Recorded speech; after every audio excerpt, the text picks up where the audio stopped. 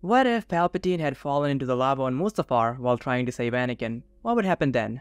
Let's find out. So in this alternate Star Wars timeline, after Darth Sidious walked down the high ground 2 hours after Darth Vader and then brought his hand close to Vader's forehead, Vader, in his rage and confusion, not even able to think or accurately process what was going on, would unintentionally do something as Sidious's palm approached his forehead. You see, despite Vader's grievous injuries at Obi-Wan's hand, the neural interface bridging the stump that was Vader's right arm with his cybernetic prosthetic remained intact. And at this moment, when Sidious leaned down next to him, the microprocessors embedded in Vader's synthetic limb interpreted urgent signals firing from the raw nerve endings in Vader's severed arm. These signals surged through the biotechnological junction where organic tissue met durasteel. And in response, Vader's cybernetic right hand, a masterpiece of galactic technology, began to respond. Servo motors engaged, tendons made of reinforced durasteel tensed, and the robotic fingers closed around Palpatine's wrist with an iron grip. And then, before he could react, Vader flung Sidious forward using his cybernetic right arm,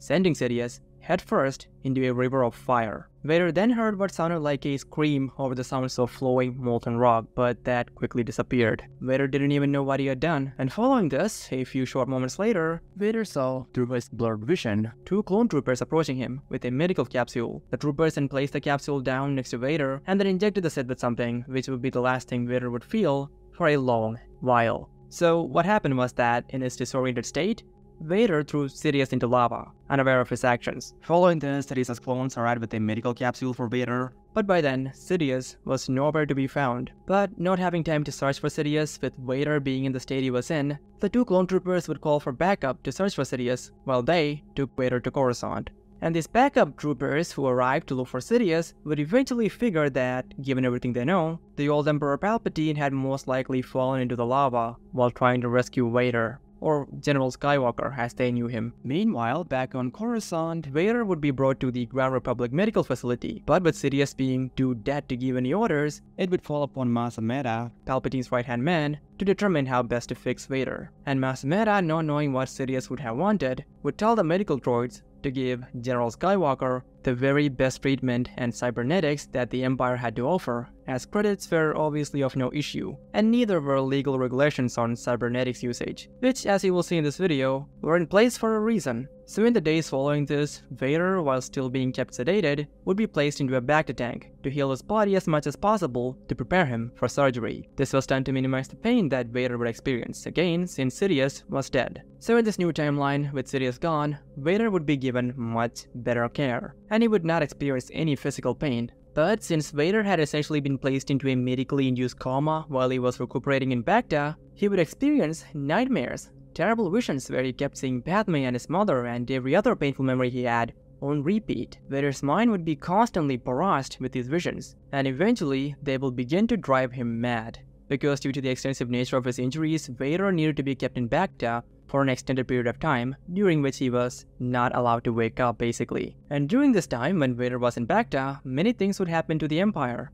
The Emperor's death would obviously be a big topic of discussion, but ultimately, Palpatine's death would be ruled as an accident and no one would be blamed for it. But then the conversation in the Senate would shift to why Palpatine was in the Mustafar system. An investigation would be ordered into this, and as a result, the bodies of the Separatist leaders would be found on Mustafar, all of them dead with lightsaber wounds on their bodies. So this will lead to further confusion in the Senate, because if all the Jedi were traitors, then who killed the Separatist leaders? So because of all this, Mas Amedda would be forced to clear the air basically and inform the Imperial Senate that Anakin Skywalker had stayed loyal to the Empire, and that he was sent to Mustafar by the Emperor to arrest the Separatist leaders after they were found hiding out there. Amedda would go on to say that the Separatist leaders refused to surrender and attacked General Skywalker, leaving him grievously injured. General Skywalker was saved by a battalion of clones who were led directly by the late Emperor Palpatine. They managed to save General Skywalker, but our brave Emperor unfortunately perished on Mustafar. This is what Mas Amedda would say to the Senate. Many would find this believable and perfectly reasonable, but still, many in the Senate would wish to hear this from General Skywalker directly. And as a result, Mas Amedda, wanting a quick resolution to his troubles, would decide to have Vader's treatment sped up so that he may be woken up and be made Emperor. He alone won't be able to keep this new empire running for long. Mas Amedda knew this, so Mas Amedda needed Emperor Skywalker to take charge as soon as possible. And so, following this, after receiving confirmation from the medical droids that Vader was healed enough to undergo cybernetic surgery, Mas Amedda would order the procedures to be done as soon as possible, and the droids would do so. The droids would take Vader out of the Bacta he's been in for nearly a month at this point, and the surgery would begin. The Sith Lord would be equipped with the most advanced and highly regulated cybernetic enhancements that the galaxy had ever produced. These enhancements, often restricted due to their immense power and potential danger they posed, would transform Vader into a being of unprecedented might. His limbs, now composed of a rare alloy far stronger than Durasteel, would give him strength capable of crushing Duracrete. The joints in these limbs would be fitted with microhydraulics, granting Vader agility and speed that defied natural physics. His hands especially would be equipped with tactile sensors so sensitive they could detect the slightest change in air pressure, and the grip they offered would be strong enough to bend metal. Vader's chest piece and respiratory system would be a marvel of bioengineering, combining life support with an advanced combat armor, made of the same indestructible alloy. This new system would not only filter out toxins and regulate his breathing, but it would also enhance his stamina, allowing Vader to exert himself at peak capacity for extended periods without fatigue. But perhaps the most controversial of these enhancements would be the neural interface implanted directly into Vader's brain. This interface would enhance his cognitive processing and reaction time. It would provide him with near-instantaneous ability to process and react to his surroundings, making Vader an even more formidable warrior. As Vader's surgery progressed, Mas Amedda would push the medical team to their limits, insisting on the quickest possible recovery time, essentially not giving Vader's mind enough time to recover. Amedda did not think that necessary, and he had bigger things on his mind. The galaxy would be waiting to see the new Emperor, and Amedda knew that Vader, or Emperor Skywalker's intimidating presence, would quell the issues in the Senate quickly, and allow him, Mas Amedda, to go back to being the right hand of the most powerful person in the galaxy. But once Vader emerged from the medical facility, he would be more machine than man. His body would now be a testament to the galaxy's technological prowess. His mind, however, would be a maelstrom of pain, anger, and confusion, exacerbated by the continuous nightmares and invasive cybernetic enhancements, something that Mas Amedda could not sense. Anyways, once Vader was out of surgery, Mas Amedda would order the droids to bring him out of sedation, and this would prove to be a very bad decision, which even Mas Amedda would see as soon as Vader woke and stood up. And although he had thought of many urgent things to say to Vader when he woke up, seeing the over 7 feet tall Vader, Mas Amedda would go silent in fear. Vader would look around and then ask Mas Amedda in a modulated, deep electronic voice where Padme Amidala was. And after hesitating for a moment, Mas Amedda would say that Padme Amidala had died and that her funeral was held on Naboo over a month ago, and Vader would sense that Mas Amedda was not lying. In the original timeline, when he was told that Padme died, Vader attempted to force choke Palpatine, but Palpatine countered with Force Lightning. But here, in this new timeline, as Vader is told of Padme's fate, Palpatine is gone. And at this moment, when he's told that Padme is no more, Vader would also recall what he did. He killed Padme and Palpatine on Mustafar. And having realized this, just like in the original timeline, here too, Vader would go into a rage. But unlike in the original timeline, this version of Cyborg Vader is far superior. There were no weaknesses in his body, he was impervious to blasters, but what makes him really dangerous here is that this Vader is insane. More so than he was in the original timeline, because here, this Vader had been forced to endure his most painful memories over and over again for the duration of his medically induced coma, which was over a month. And so this unhinged Super Vader, I suppose, after finding out that Padme had died, would use the Force to pull Mas Amedda to his cybernetic arm, which was massive enough, by the way, to accommodate Mas Amedda's entire head. And then, using these huge metal arms of his, Vader would crush Mas Amedda's head like a Kadu egg. So following this, the enraged Vader would crush the medical droids around him, and then the clones who were with Mas Amedda. And then Vader would attempt to leave the hospital, at which point shuttles full of clone troopers would be dispatched to take Vader out. But due to Vader being impervious to blaster bolts here, the clones would not be able to impart any damage to Vader, and all the clones who went after Vader would die by Vader's hand. And also, this would be happening in broad daylight in one of the most populated areas of Upper Coruscant, so it would quickly become news and spread like wildfire over the holonet. And soon it would be revealed that this cybernetic monster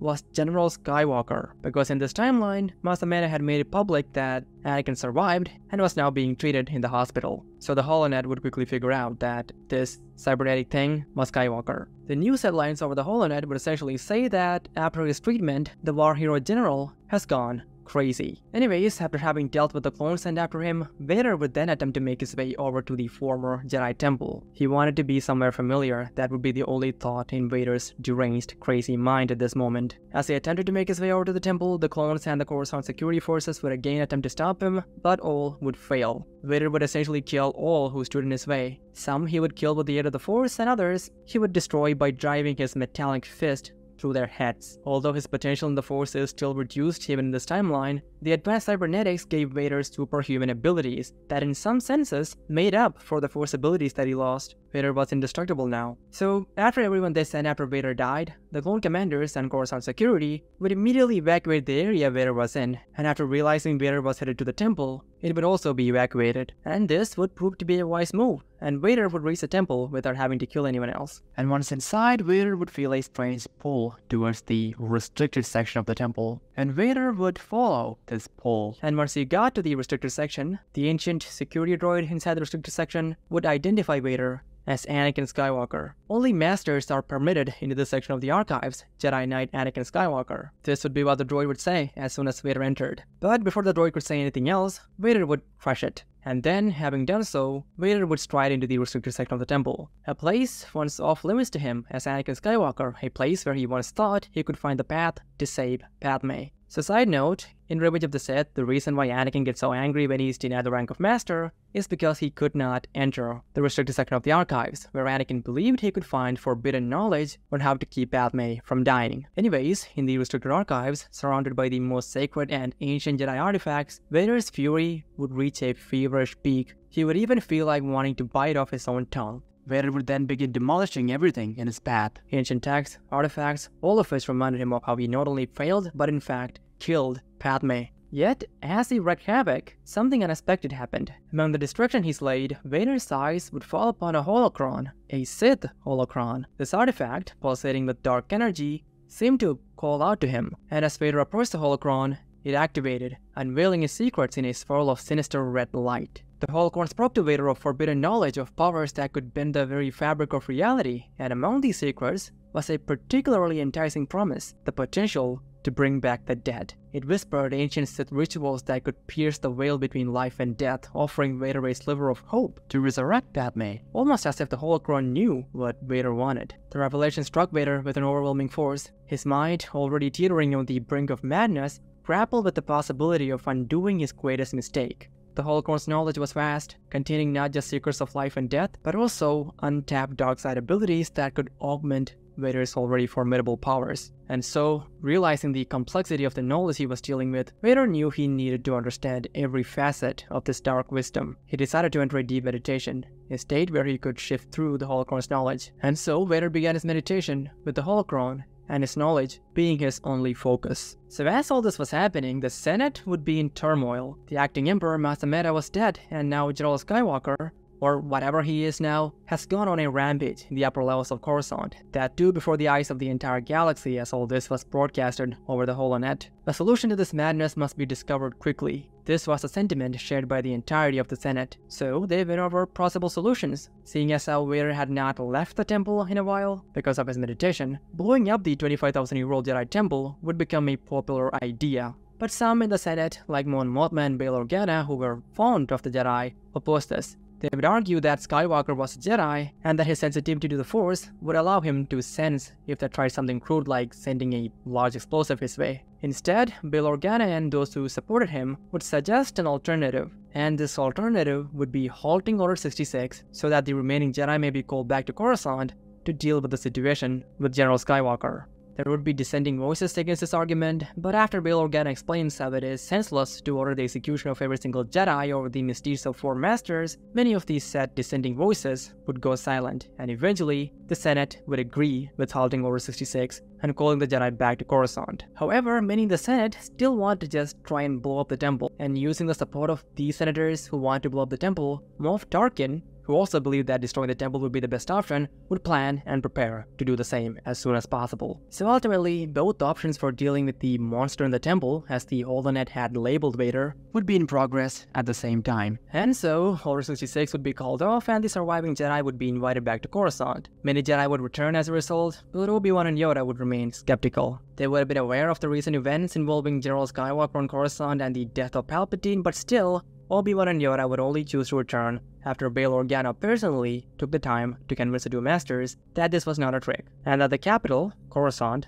needs their help. As for Ahsoka Tano, however, immediately upon hearing that the Jedi Purge has been ordered to stop, she would choose to return. She would have been wanting to return ever since she found out that Anakin is alive, but caution would have kept her away. But now, with Order 66 being officially called off, she would return to Coruscant. So soon after, many Jedi, including Obi-Wan, Yoda, and Ahsoka, would be on Coruscant, including those who were imprisoned by the Empire, the likes of Master Luminara and Dooley. So following this, the Jedi and those who supported their return would discuss how to deal with General Skywalker. This meeting would be held in 500 Republica, which, in case you didn't know, is the most prestigious and exclusive residential tower located in the Senate District on Coruscant. Also, a quick side note, in this timeline, Obi-Wan and Yoda would explain to everyone that Anakin had turned to the dark side and became Darth Vader. Because at this point, with the entire galaxy knowing that it was Anakin Skywalker in that cybernetic suit, there would be no point in holding Anakin's turn to the dark side a secret. Ahsoka in particular would be very surprised at hearing this, but it would answer a lot of our questions. But without dwelling on it, she would join the discussion on how to deal with Lord Vader.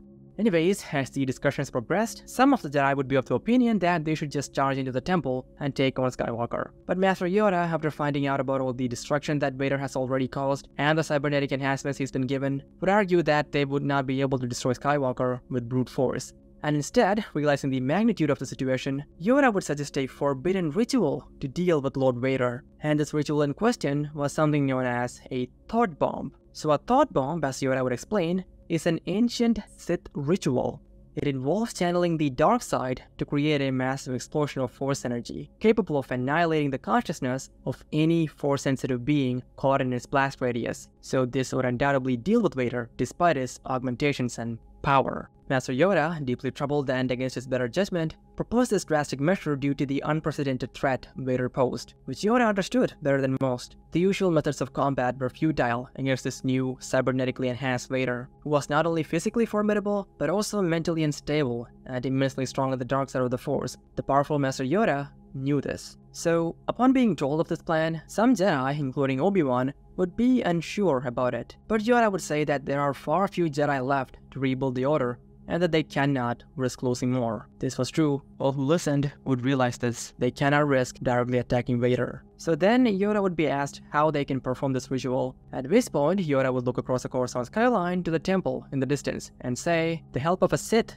we need." This would confuse everyone. How are we supposed to get Anakin to help us? Ahsoka would wonder. And at this moment, almost as if he read her mind, Yoda would turn to Ahsoka and say, "There is another." And so, following this, Yoda would explain to his confused audience the story of Darth Momin. So Momin was an ancient Sith who wanted to appease the dark side with his art. Yoda would explain how Momin was eventually killed by the Jedi as he was trying to destroy a city and freeze its inhabitants in time, a millisecond before they died. Momin believed that these statues of people trapped in time with pure fear on their face would be an art piece worthy of the dark side. But anyways, the reason Yoda would be going over all this is because when Momin died, his spirit did not leave the material world. Instead, it possessed his mask. And if anyone were to put on this mask of Darth Momin, they would essentially become Momin, or rather, they would be possessed by Momin's spirit. So Yoda would explain that with Darth Momin's help, they could quite possibly perform the Thought Bomb ritual and destroy Vader. Because despite his vast knowledge, Yoda did not know the exact intricacies of this Sith ritual. So ultimately, Yoda would say that they need to enter the temple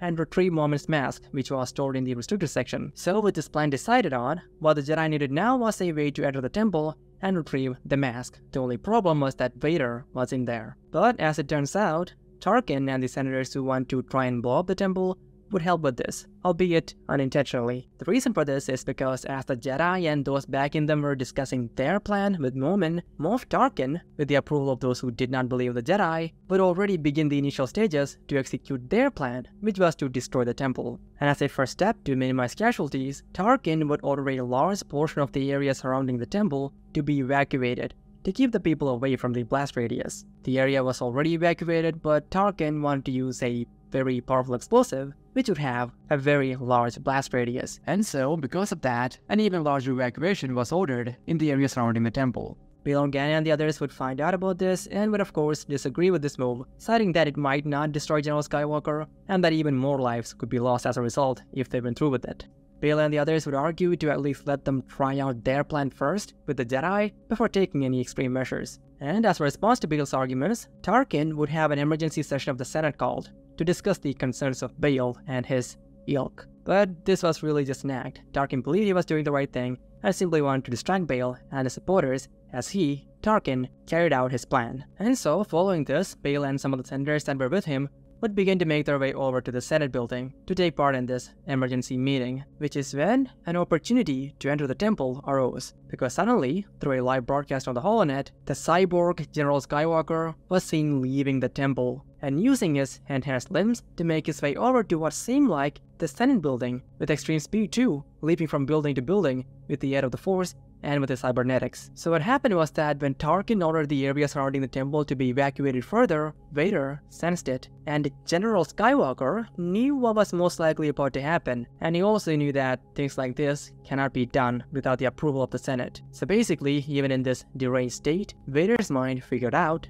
that they were about to try and blow him up, and that the Senate has most likely given approval for this measure. And so, having realized this, Vader, figuring he needs to deal with this problem, leaves his meditation and goes to the Senate building to let them know exactly why they should not have moved forward with this plan. And as soon as this happened, the Jedi saw this over the holonet, and immediately Obi-Wan and Yoda made their way over to the temple. They then entered the temple through a secret entrance, which, by the way, is the same entrance that Jocasta Nu uses in the original timeline to enter the temple after Order 66. Anyways, after entering the temple, the two masters would retrieve Moment's mask and immediately leave, knowing that Vader could be back any moment. And when they returned, the masters would learn of what Vader did. He walked up to the Senate, easily made his way inside despite the heavy security, killing all those who stood in his way, following which Vader entered the actual Senate chamber, where senators had gathered for the emergency meeting that Tarkin had called. And then Vader, just like how he killed the apprentice on Mustafar, would close the exits to the Senate chamber and then proceed to kill every single senator inside with a yellow lightsaber, which Vader found in the temple archives. But luckily, not everyone died. Bail, Mon Mothma, and the others had not reached the Senate building from 500 Republica where this happened. Tarkin would also survive, as he was overseeing the whole blow up the temple mission from elsewhere than the Senate. So following this, the plans to destroy the temple would be abandoned, as Tarkin now realizes that Skywalker, who can use the Force, will sense it before it happened, and that next time, he might start killing civilians. And so, in the end, the temple won't be blown up, and Vader would go back into his meditation after slaughtering the Senate. So, with the temple spared from Tarkin's explosive ambitions and the Senate in shambles, it was now time for the Jedi's daring plan to take shape. But first, they needed someone to don the mask of Darth Mormon, and it was Master Luminara Unduli who volunteered for this daunting task. She understood the risks, but her unwavering dedication to the Jedi Order and the greater good made her the perfect candidate. Master Yoda would also assure Luminara that once the mask of Mormon was removed, she would go back to her usual self,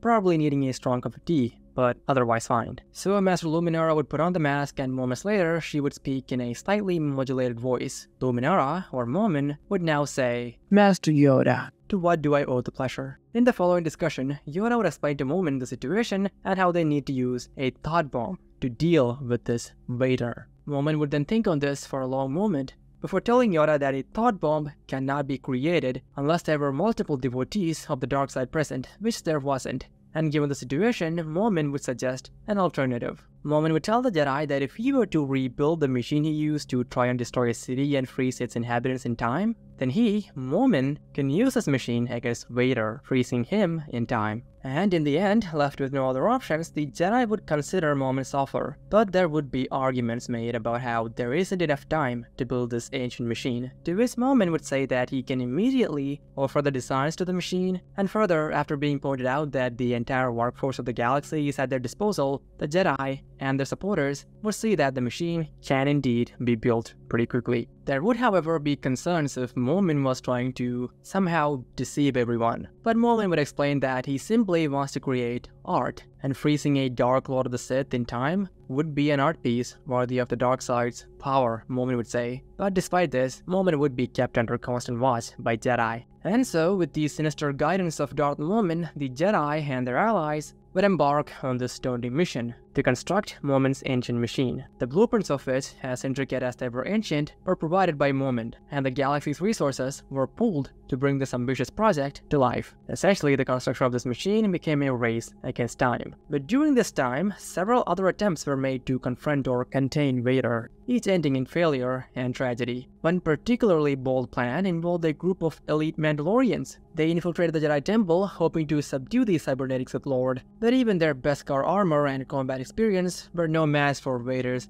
growing power. And in the end, the Mandalorians, despite their bravery and skill, fell to Vader's overwhelming might. Other attempts were met with similar fates. A coordinated strike by the Coruscant Special Forces, a cleverly designed trap involving explosives, and even a bold but futile ambush by some of the galaxy's most feared bounty hunters, all were effortlessly crushed by Vader. It also seemed as if Vader's connection to the dark side of the Force was intensifying, the holocron's influence making him more powerful and unpredictable with each passing moment. Meanwhile, as all this was going on, the construction of Momin's machine progressed at an astonishing rate. Working around the clock, engineers, droids, and even volunteers from across the galaxy toiled to bring this ancient design to life. And eventually, in a reasonably short period of time, the work was completed.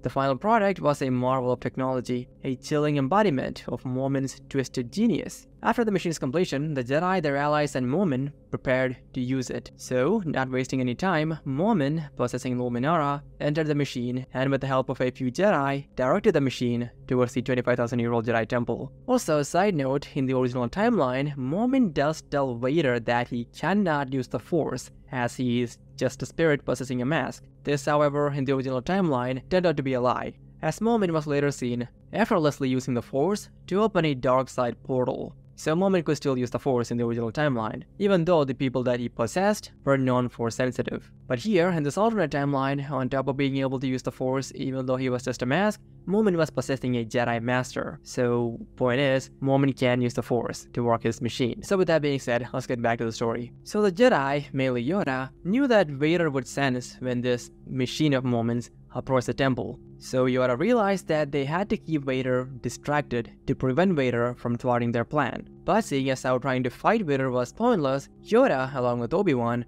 would come up with a different plan. They would go to Vader and reveal to him that Padme died only after giving birth to Luke and Leia. This, the two masters believed, could allow them to keep Vader distracted long enough for Momin to make his art piece. But the masters also realized that this could cause them as well to become frozen in time. But that was a sacrifice Yoda and Obi-Wan were willing to make. And so, as the plan was set in motion, Obi-Wan and Yoda approached the temple and quickly made their way inside. In the depths of the temple, Vader, still lost in meditation and the dark side's embrace, sensed an approaching disturbance, and this was of course the presence of Obi-Wan and Yoda entering the temple with a heavy sense of purpose and a flicker of hope, as Vader could sense. And just like how Vader could sense Obi-Wan and Yoda, the Masters could sense Vader as well. And so, the Masters started making their way closer to this presence that they were feeling. And as they got close to Vader's presence, Obi-Wan called out, "Anakin," his voice filled with a mix of sorrow and resolve. Hearing this, Vader finally roused from his meditation,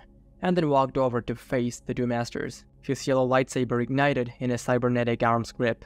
The sight of his former master Obi-Wan and the Grand Jedi Master ignited a whirlwind of emotions within Vader, and yet he did not move, simply standing there, observing the two Jedi as they stood before him. Obi-Wan, maintaining a calm yet firm demeanor, implored Vader to listen before giving in to his rage. And then, as Vader stood there, observing the two Jedi, Obi-Wan revealed to Vader the fate of Padme and the existence of his children, Luke and Leia. Hearing this, Vader's mechanical breathing would become erratic, a mix of rage and disbelief swirling within him. He lowered his lightsaber slightly, as if the weight of Obi-Wan's words had physically affected him. "Lies," Vader would yell in his modulated voice. Yoda would then add to this, "Truth it is. Hope they represent. Not too late it is to change your path, Anakin." Hearing this, Vader's grip on his lightsaber would tighten. The ghosts of his past, the pain of his present, and the uncertainty of his future converge in this moment. Vader's eyes, visible through his helmet's lenses, would be glowing yellow, as Obi-Wan noticed. Suddenly, within an instant, Vader would lash out with a wild swing aimed at Obi-Wan, who narrowly dodges it. Then Yoda would leap into action, his green lightsaber clashing against Vader's yellow blade. The sounds of their sabers colliding would echo through the temple halls. As this battle raged on, Obi-Wan and Yoda would be fighting to keep Vader distracted for as long as they could. Their movements are calculated, designed to keep Vader engaged and away from sensing Momin's machine closing in. Meanwhile, outside, Momin's machine would begin approaching the temple, with Momin inside determined to create his masterpiece. Inside the temple, however, Vader, fueled by anger and pain, would fight with ferocious strength, and despite their skill, Vader would manage to defeat Yoda and Obi-Wan. He would manage to cut Yoda's lightsaber in half, following which Vader would force push the Grandmaster away, and then Vader would direct his attention fully towards Obi-Wan. Vader, now a towering figure of cybernetic fury, would relentlessly press attacks against Obi-Wan. The seasoned Jedi Master parries and dodges, his blue lightsaber a blur against the onslaught. Despite his valiant efforts, however, Obi-Wan is clearly outmatched by the augmented might of Vader. So mere moments later, Vader, in his swift motion, would cut off both of Obi-Wan's arms. And then Vader would prepare to remove Obi-Wan's head from his body. But just as Vader prepared to deliver this finishing blow, a familiar voice would cut through the chaos. "Anakin, please stop." Ahsoka Tano, her voice filled with a mix of shock and sorrow, steps into the fray. Seeing Ahsoka, Vader would direct his attention away from Obi-Wan, unknown to her, at which point Ahsoka would again speak. "Please stop, Anakin. This isn't you." Hearing and seeing Ahsoka would calm Vader down, just enough to not want to kill Obi-Wan right then and there. Ahsoka would then approach Vader, at which point, in his modulated voice, expressing a hint of surprise, Vader would say, "Ahsoka." Vader's attention would now be fully focused towards Ahsoka, Anakin Skywalker's former apprentice. Ahsoka would plead with Vader, again, to stop this madness, to which Vader would say that he will soon have the power to bring Padme back, and that he would not let anyone, even Ahsoka, stand in his way. Ahsoka would then tell Vader that she's trying to help him, to which Vader would prepare to say something, but right before he could say it, Vader would sense something. Something dark. So, because Vader's attention was split between Ahsoka and Obi-Wan, he failed to sense the presence of Darth Momin's machine, which at this moment, Momin activated, following which a wave of energy cascades down the machine, enveloping everything in its path, including the temple and those inside. Vader, realizing the impending doom, would raise his hand in a futile attempt to ward off the inevitable. His figure, caught in this act of defiance, is at this moment frozen in time. Obi-Wan, Ahsoka, and Yoda would also be caught in the blast, and would instantly be immobilized, their expressions a mix of resolve and shock. The temple would then fall silent, the only sound being the hum of Momin's machine as it completed its grim task. Outside, the onlookers, Jedi, engineers, droids, and others who had gathered to witness the culmination of this desperate plan, are stunned into silence, and Darth Momin, still possessing Luminara, would stand triumphant in his machine, looking over his creation. "A masterpiece," Momin would murmur to himself. So what do you think will happen now? Do leave your thoughts in the comments below if you got the time, and goodbye, and have a good day.